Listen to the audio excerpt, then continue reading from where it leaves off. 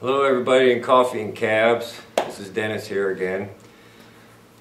I'd like to first of all say, hey Buster, this is for you buddy. And we're going to be wrapping this little slice of agate. It's Montana Crazy Lace. And it's from Teal. It's a real pretty piece. And we're going to be putting what we like to call a silk wrap on it. It's another version of the cold forge technique that I use. So here we go. I'm going to be using 14 gauge sterling silver wire.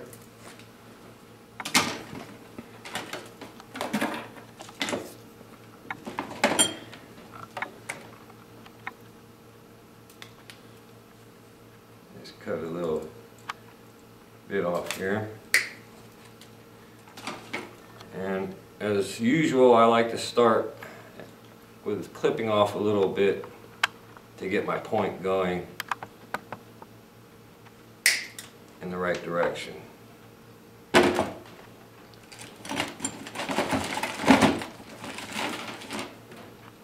So there's what we have as far as any angle, and I don't think an exact angle is what we're after here. I just want to get a head start on it. And filing that much off, just take that much more long over time.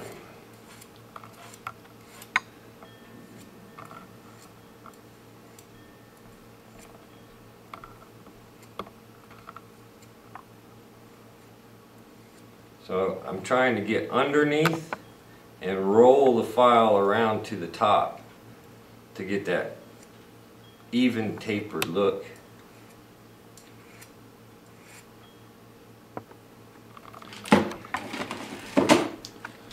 And bust it off with this.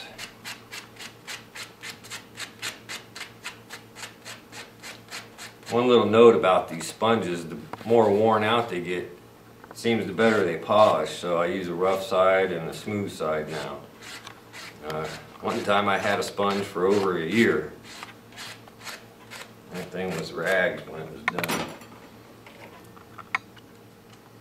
So I'm going to start the wrap down here on this bottom. That'll be the bottom of this one.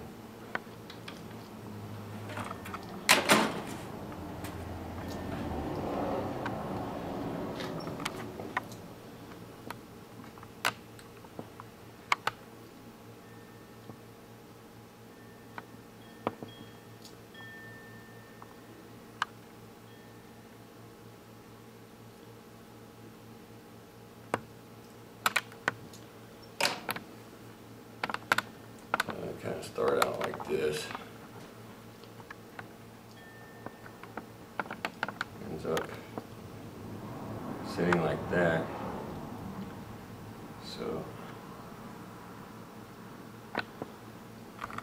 and on the silk wrap, I go ahead and get this part done, and then I look, because there's going to be clips on both sides, and I look where I want to start my bend, and that'll be right around this area. So let's remove that. Kind of keep my place and use my wire tools so I get a nice smooth rounded bend. So that's how it's sitting right now. And here's where I'll go ahead and start forging out what I have already.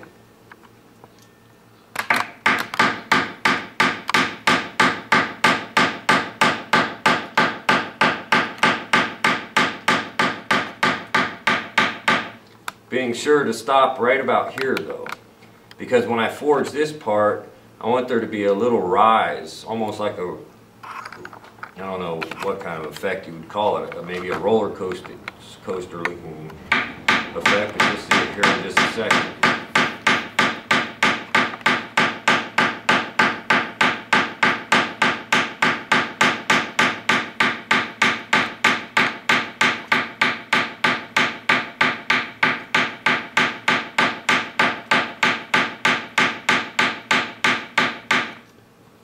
So this is kind of out of whack on purpose. I want to show you guys how the angle of the hammer will close everything back up.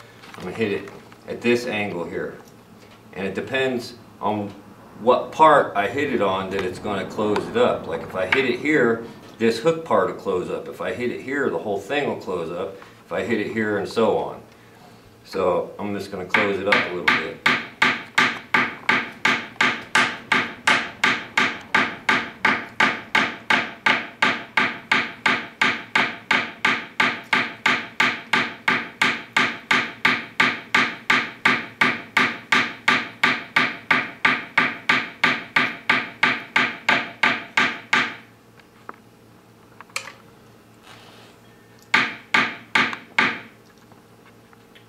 Then I'll move on to my other part. Try to get that so you guys can see it. You got a good clear shot of that? Yeah. Okay. So I start right there in the middle of it. Get that part flattened out some and then gently work my way down towards this part. But I'm going to be sure not to flatten out some of it. I just want to leave a little bit unflattened.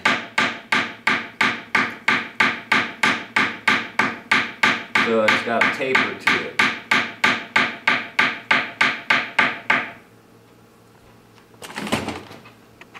Now, there's what that looks like right now. And there's what it looks like on the stone. Now what will happen is I'll bend the wire back and around here and it ends up coming lower, and then I make another one here and then we'll go from there. But I'm going to clean my edges up real quick and then we'll move on.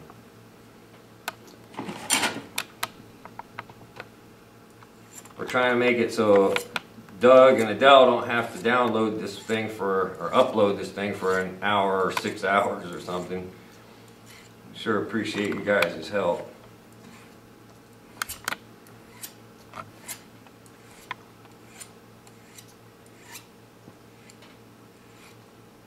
So we're kind of just moving right along, in other words.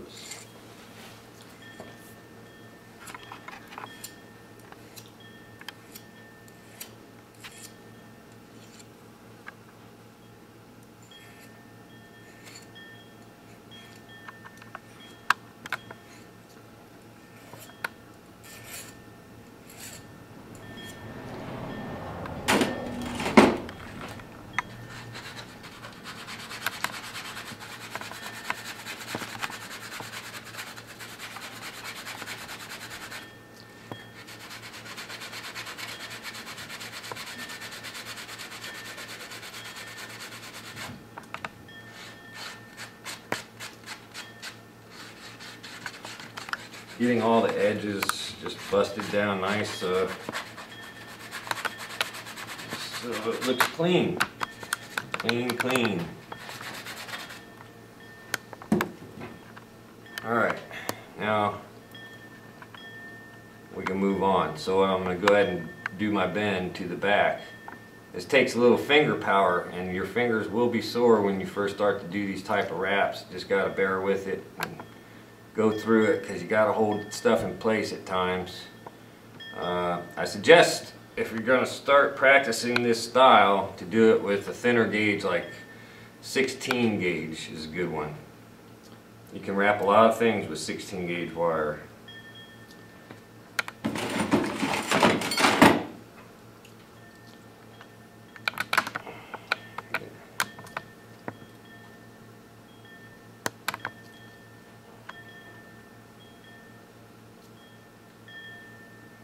A little pinch, not much,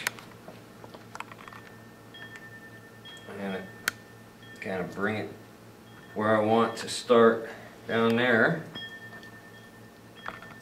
and then I'm going to make my other bend right here just like that. Okay, it looks uneven, and it is uneven because now I'm going to take this out, and I know that if I just continue it around a little bit and straighten it out, that's where it needs to be. And I'll go ahead and pound that part out.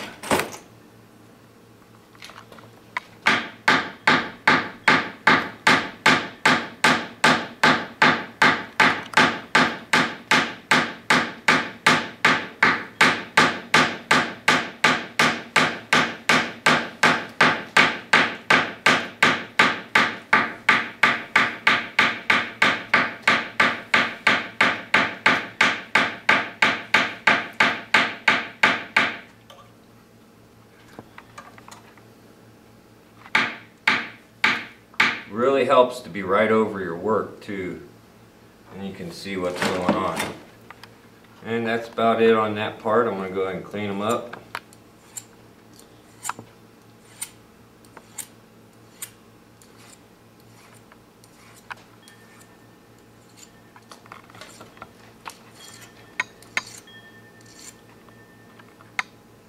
And there's that. This.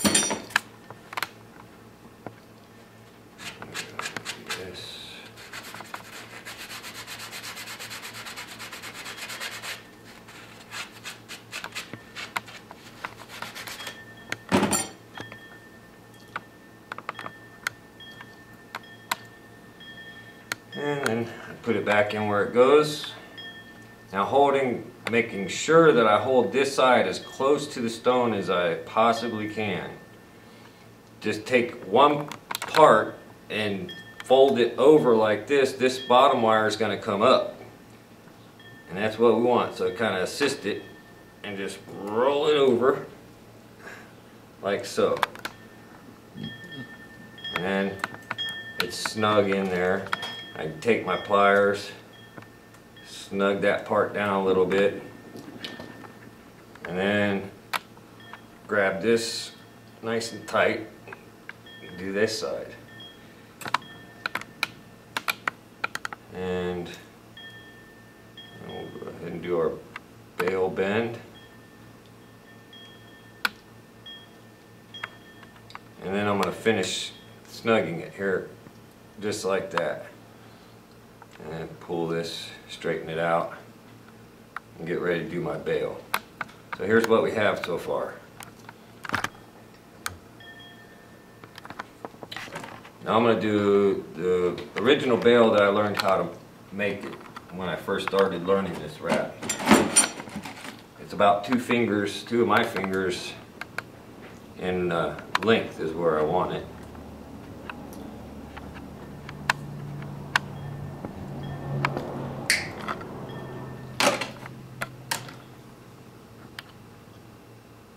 Try to start out with the bail wire as straight as possible, running straight down through the middle of the piece. So here we go. Back to hammer.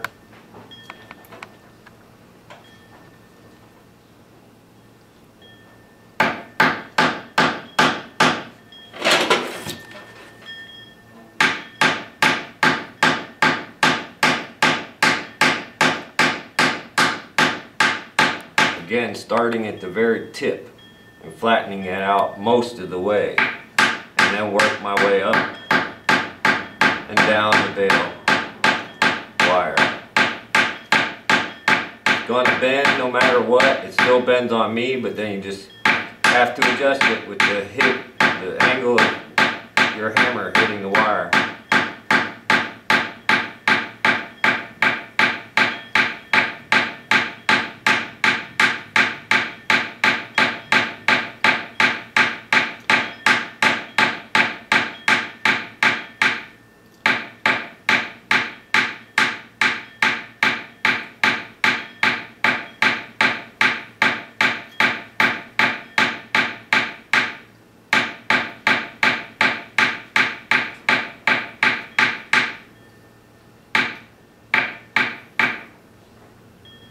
And that's about good for that one. Go ahead and clean these edges up.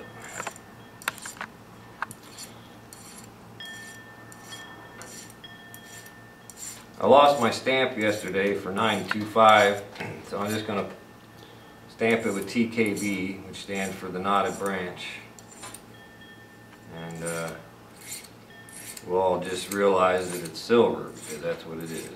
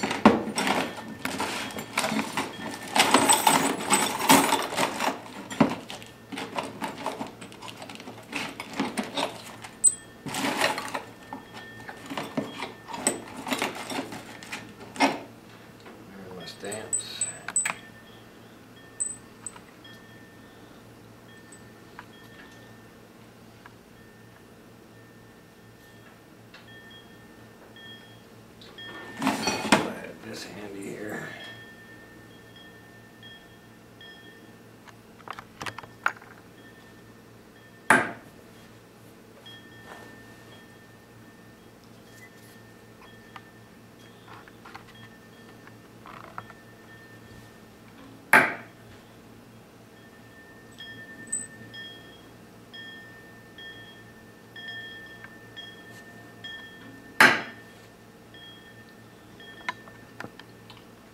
Okay, so I've got my stamp in there.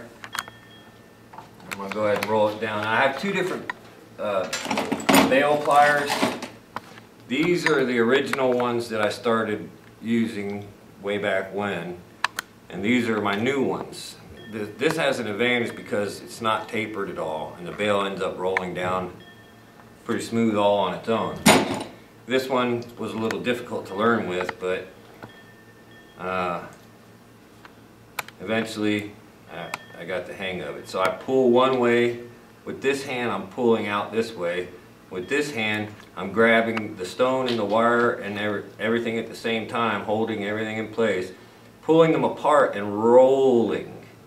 This will help keep the bail wire round inside, and instead of getting a bunch of kinks in the bail wire.